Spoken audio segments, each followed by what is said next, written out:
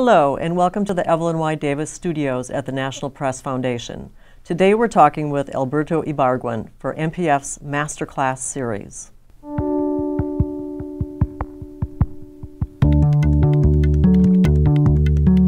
The National Press Foundation is a nonprofit dedicated to helping journalists cover complex topics with depth and accuracy. Our mission includes journalists around the U.S. and around the world. I'm Sandy Johnson, President of the National Press Foundation.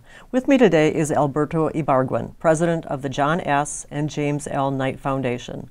Alberto is a winner of NPF's Kiplinger Award for Distinguished Contributions to Journalism. Alberto, congratulations. Thank you. This award must prompt you to think back on your long career. What was your first job in journalism? I know you came through it through a rather non-traditional path. My first job in journalism was actually being editor of the paper in college, being editor of the Wesleyan Argus. And it was time-consuming enough that it really does qualify as even more than a part-time job. It was a phenomenal experience to be in charge of a newsroom, and it never left me. And from there you moved into the law briefly? From there, I was in the Peace Corps for 5 years. I went to law school. I was a legal aid lawyer. I became lawyer for a bank because I just was curious about too many different things. And then ultimately, I kept on coming back and back to the impact of the newspaper on my community, and got involved with the folks at the Hartford Courant and David Laventhal. And Mike Davies hired me to go work at the Hartford Courant. So my first job there was actually as in the administration of the Hartford Courant. Mm-hmm. Very few journalists have law degrees. Has that come in handy over the years? It's been tremendous. Mm-hmm. First of all, it was one of the reasons they asked me to join the Hartford Courant in the first place. But it was useful for vetting stories. It's useful for knowing instinctively that the law is a shield, but it's also a weapon. And so my review of stories was always, how do we get this story in the paper? The story is true. How do we get it in the paper? Not how do we keep it out? And if somebody came around and threatened to sue, I could take the attitude that I'm just not going to be scared. I've been sued by better people than you with an actual case, and I still won. So I think it was, I don't want to be facetious about it, but it was tremendously valuable, as was, frankly, business experience outside of the newspaper business, because I didn't have a lot of built-in assumptions about how the business is supposed to run. Mm-hmm.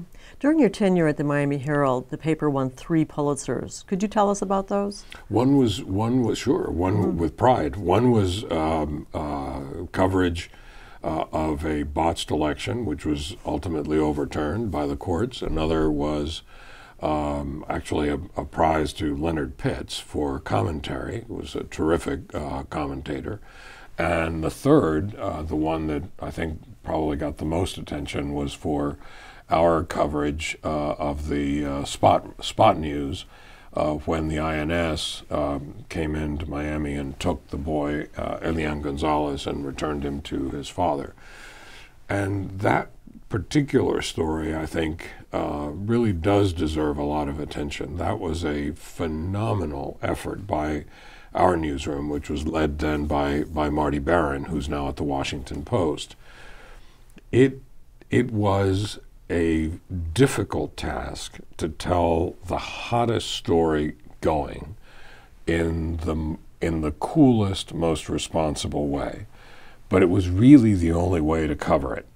It was so hot that any attempt at hyperbole, any attempt at exaggeration, any attempt at coloring the story would have been gilding the lily. All you had to do was keep your cool and tell the story straight, and did we ever. It was a phenomenal job, I think. Mm-hmm. And tell us a little bit about the impact of the Cuban-American community on that story. Did it affect your coverage at all? I know it's a very involved community, very influential. Sure, and it was I think more then than now. it was a particularly complicated relationship. The underlying story is one of exile, not of immigration in the Cuban American community. And so for years, what the Herald had attempted to do was to translate a mainstream center-left point of view to a group of people that were basically not U.S. mainstream, not center-left. In fact, if anything, I'd say center-right. And and I think there was a chasm between the two. My first job there was as the publisher of the Spanish paper, and one of the things I insisted on doing almost from the start was separating the two papers, and making El Nuevo Herald, the Spanish paper, be a we did not have editorials, but we had plenty of op-eds, and we had a different point of view about the news. We had a different sense of what belonged on the front page. It wasn't necessarily U.S. news. You'd be much more likely to find Venezuela or Colombia or the news from Cuba on those pages than you were to find whatever happened in New York or Los Angeles or even Washington. So there was a separation already. When this comes about, the whole community was really divided in opinion, and it was an extremely tense situations. Families didn't talk to each other when you had different. It became, everything about it felt emotional, and so it was really important to me as the publisher by then of both the Spanish paper and the English paper, the Nuevo Herald and the Miami Herald, that they be true to their different missions. The El Nuevo Herald was meant to be a voice of the community, and there were no house editorials in that paper. The Miami Herald was meant to be a mainstream U.S. newspaper, and there you were meant to tell the story exactly as much as you could, the full, accurate, contextual search for truth, as much as you humanly could. And I think we did a great job in both. I think one of my best and probably most schizophrenic days was the day after the raid. The Miami Herald published. We actually stopped the presses that night or that morning. We were running the Bulldog edition in order to get the great Al Diaz photograph of the soldier with the goggles and so forth. And the Herald ran the Elian Gonzalez story, told quite professionally, and Nuevo Herald ran a "look what they've done to us" front page, and they each spoke in perfect pitch to the community they were writing for. Tell us more about that pre-dawn raid and the aftermath, the chaos of the newsroom and trying to put that Bulldog edition together. The newsroom actually was not chaotic. I think almost everything else in Miami was chaotic that day, but I don't think the newsroom was. I actually I'm the one who sounded the alarm because my son was the overnight guy at the Associated Press. Diego had the various monitors. He had the live feed from CNN and whoever else was narrowcasting it, I guess. And he saw what was happening, put out the whatever bell's alarm at the Associated Press, alerted the members, and then called his father, called me at 5:10, maybe 5:15 in the morning. And I wake up and I say, hello, and he said, Pop, they took the kid, get on the stick, and hangs up. I then immediately start calling the editors, and then I thought, well, let's stop the press, because we're running the Bulldog. The Bulldog would run Saturday morning for distribution, Saturday late morning and afternoon. And so I knew that there had to be some great art coming from this. So called down, stopped the presses, and just said, wait, let's see what happens. And then I called, the distribution was alerted, and also called the marketing guys, because I figured if by somewhere around 8:30, 9 o'clock, when I was sure we'd have something ready to go out, I knew that television would be desperate for additional material, for props, and they would be able, and they did. We hand-delivered copies of the Miami Herald to all the TV stations, and all of them were able to hold up copies of the great Al Diaz photograph, for which he won a Pulitzer Prize too. A great branding moment. It really was. It really was. I know you had another Stop the Presses moment during the 2000 election. Can you tell us about that? That was a really different kind of chaos, I guess. That was the night of the Bush-Gore election, and it was undecided. I was actually in San Jose. Marty Barron was in Miami. We were in constant communication trying to figure out how long can we go? How long can we hold? And finally, we couldn't hold it anymore. It looked like Bush was the winner. Several organizations had called it for Bush. And so we went with a Bush wins, I don't remember what the headline was, but we went with a Bush wins headline. And it couldn't have been 15 minutes later. The Associated Press said, not so fast. And we immediately had to stop the presses and not distribute any of the I don't remember how many thousand papers we actually published. I do remember, though, that they later became available on eBay. Of course. as Dewey beats Truman kind of mementos. And I suppose if Gore had won, they really would have been valuable. But in any event, we finally ended up publishing a Too Close to Call kind of headline. What we did do, though, is when the Supreme Court some months later, I guess a month or so later, 5 weeks. 5 weeks was it? Yeah. Finally made the decision. I remember it was a Saturday. On Monday morning, because of the Florida Public Records Law, and you asked if it helps to be a lawyer, you're focused in on this sort of thing, we had prepared a subpoena for every single election post in Florida demanding to see the public record, which is the ballots. So if the government wasn't going to count the votes, we would count the votes, and we did. We hired BDO Seidman, the accounting firm. We actually first went to the Big Four, and none of the Big Four accounting firms would take the case. You can draw your own conclusions. BDO Seidman's chairman I was told, said, well, it would be fun to be a footnote to history. So they actually counted the votes, and according to their count of the actual ballots, it was just as slim a margin, but it was a Bush victory. And the rest is history. And the rest is history. Right. The Miami Herald zigged when the rest of the media zagged on whether the Bush administration had made the case for war against Iraq. Can you tell us more about that?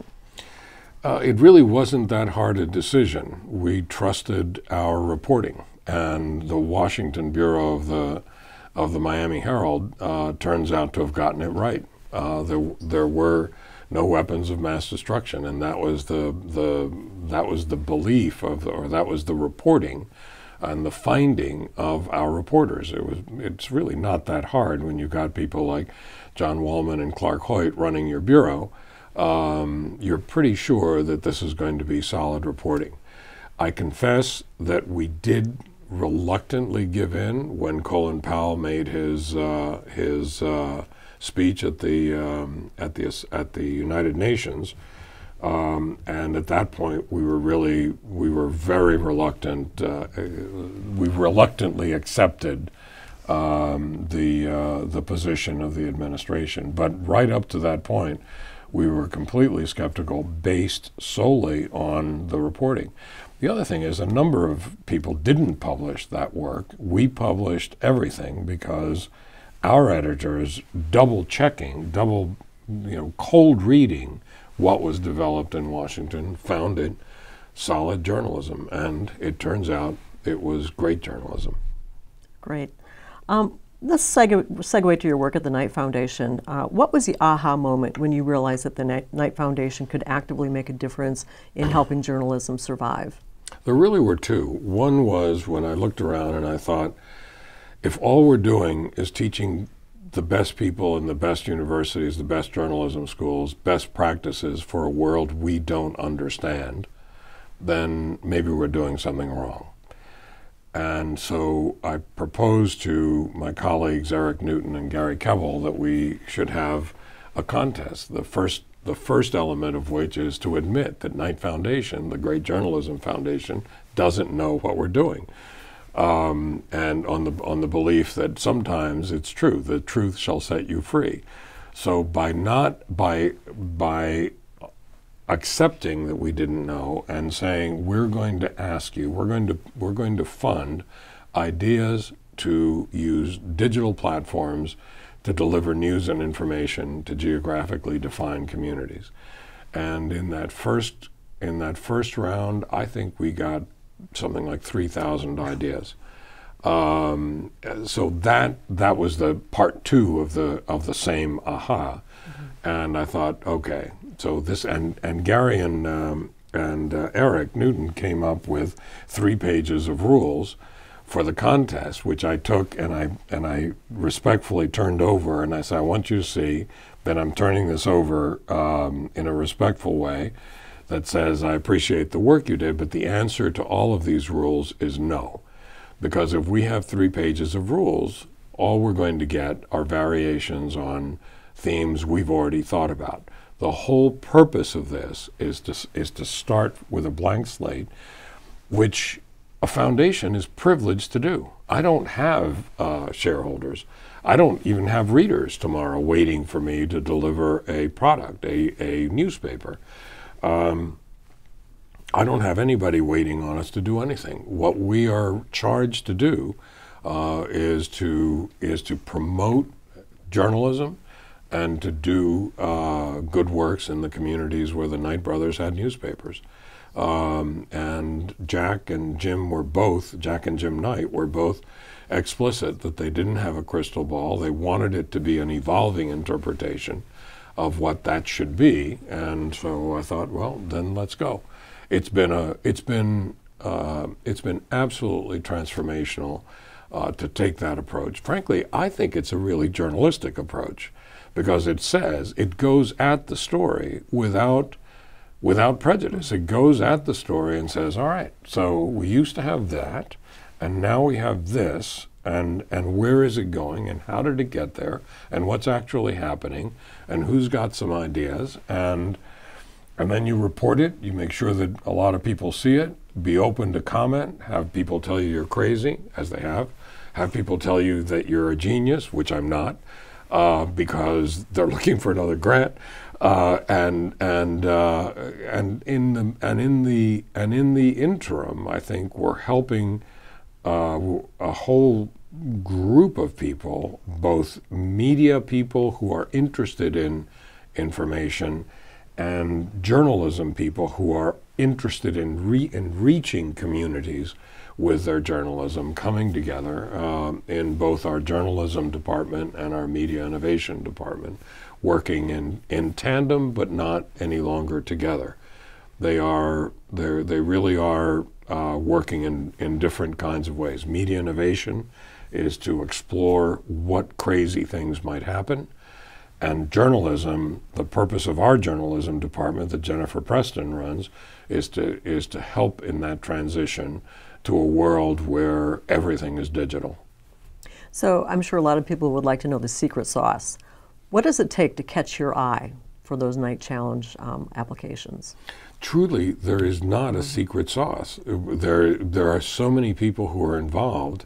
In the first place, you ask it as if it were me. I am the last resort before going to the trustees of Knight.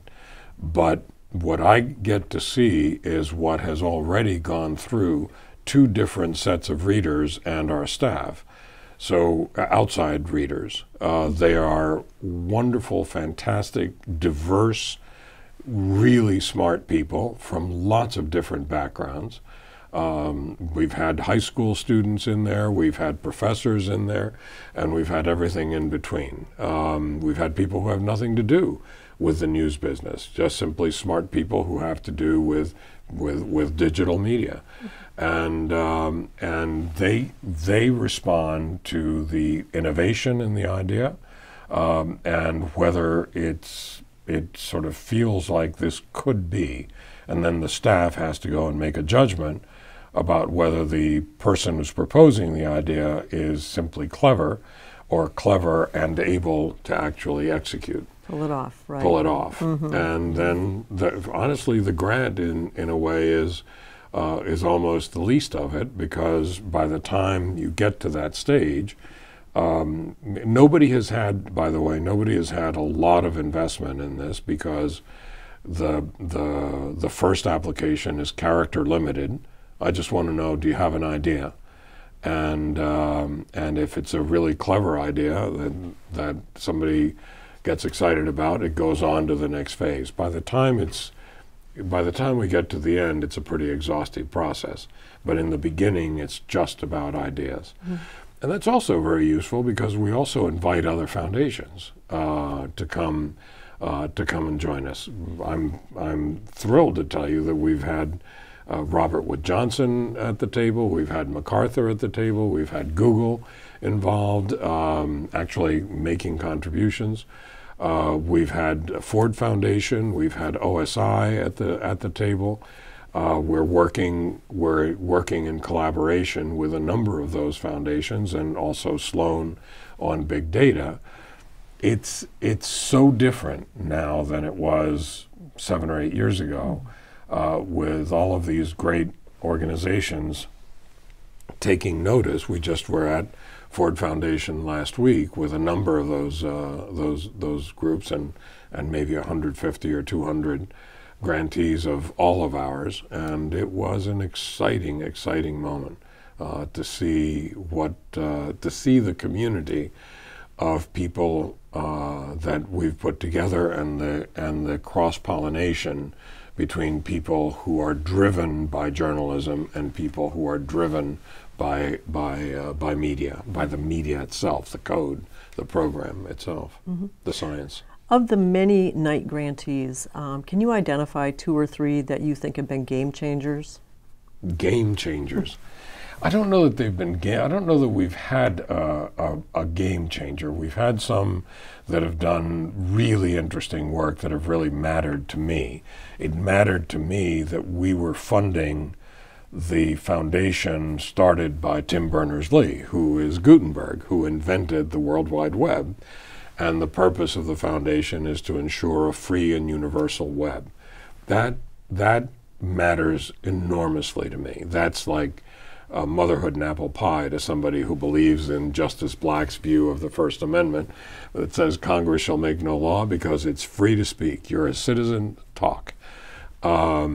It was fascinating to me to see something that was called Spot.us that was not particularly successful as a business, but was phenomenal as an idea. It was a fellow named David Cohn who came up with this platform where journalists would pitch a story, and you're not pitching it to you will have to pitch it to an editor, but first you're pitching it to the crowd. And if the crowd puts up the money, you can then have an editor who would say, yes, I'm willing, or no, I'm not willing to go forward with the story. And there were stories that were funded through this. This is before Kickstarter, before Donors Choose, before Kiva. There was a Spot.us specifically to try to engage the crowd in what David used to describe as the most fun decision in all journalism. Let's go get them. And it was great. And you know, there are lots of other stories lots of other grantees I could talk. Document Cloud is something that came out of a grant that we made that was a collaboration between ProPublica and the New York Times.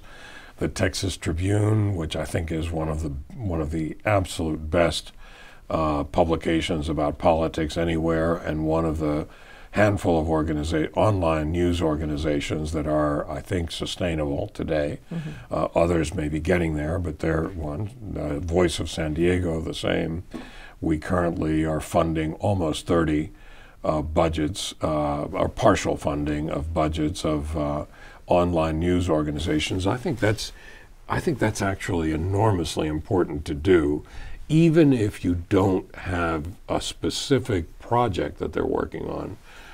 Until we all figure this out, and we haven't, until we all figure out what mobile ultimately means, until we all figure out what engagement ultimately means, and until we all figure out what is responsible journalism in the digital age, I think it's really important to have these organizations that are driven by the need to perform journalism, the need to inform community, and with values that we respect and share. They need to survive, and so if we can do a small part, that's important. This is an Alberto Ibargüen quote. "If you care about journalism, you have to care about technology." Explain. Look, if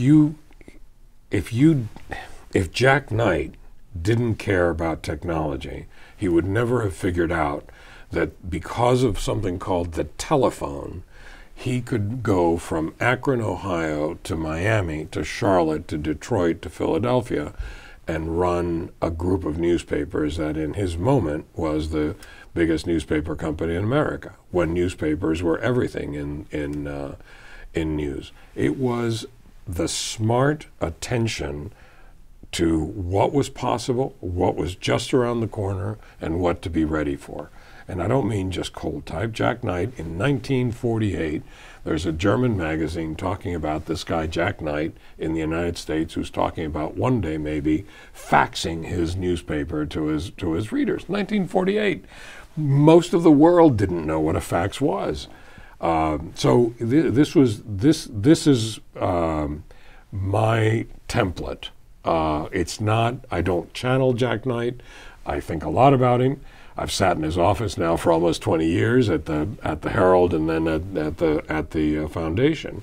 But it was the smart application of technology for the purpose of informing communities so that people could determine their own interests. This is the small d Democrat of our time. He was a Republican, by the way, but he was a small d Democrat in the sense that he believed in an informed citizenry. So we need to figure out what will people use, how will they use it, and how will they value the information based on how they got it. People react very differently when they see a documentary than when they read essentially the same story, but in print. How will they react because they saw it, they read it on a mobile phone, or they saw it on an iPad, or they've heard it on radio or some version of television. Television, I think, is when those of us who are newspaper people talk about news, I think we often forget that most Americans are still getting their news primarily from television, and television is an easy meld into internet, as easy as the written newspaper. So all of that has to be taken into account if you are serious about informing community. If you're serious only about writing for your friends, it doesn't matter. Type it up. You don't need a computer. Just use the old Underwood standard and send it over to your pals. But if you're really serious about reaching the crowd, you've got to pay attention to the technology. And the fact that people were going away is nothing more than, I think, it's part of a natural wave. There was print newspapers, then there was radio, then there was television, then there was cable. Let's not forget cable. And people resisted all of those. And people resisted all of those, every single one of those. I think I've told you my favorite Yogi Berra quote before, which is this: if the fans don't want to come to the ballpark, nobody can stop them. If people are walking away from whatever it was we were offering them, how are you going to stop them? The only way to stop them, I think, is to attract them by continuing to provide a service that's essential, and I think we do, and doing it in a way that they're willing to receive it on their terms. It used to be that you didn't have to worry about that because there were no other terms. Then came radio, then came TV, then came cable, and now is internet. And now internet is able to permeate in ways none of the others were able to do. Let's stop wringing hands and just say, how do we do this? How do we do great journalism that informs community and preserves this democratic republic? Just one more question. What advice do you have for a young person considering a career in journalism? I really don't give out a whole lot of advice because it's your life, not mine. I'll tell you what's worked for me. What's worked for me is a phenomenal liberal education. I think that taught me how to always keep on learning. That taught me that continuing to learn is fun, is interesting. It keeps you engaged. It doesn't mean I agree. Gosh, anybody who ever published a newspaper and says you have to agree with me wasn't paying much attention to what was going on into his or her newspaper. I think, though, it's been the greatest gift my parents gave me and Wesleyan University gave me. It's that belief that Victor Butterfield, the president of Wesleyan, told us at matriculation, if the 4 years at Wesleyan are the best years of your life, then Wesleyan failed. Because the purpose of a great liberal education is to learn how to always keep on learning and know that that's the secret to life. Well, thank you, Alberto. We've been talking today with Alberto Ibargüen, the president of the Knight Foundation, and thank you for joining us at the Evelyn Y. Davis Studios here at the National Press Foundation, where we are making good journalists better.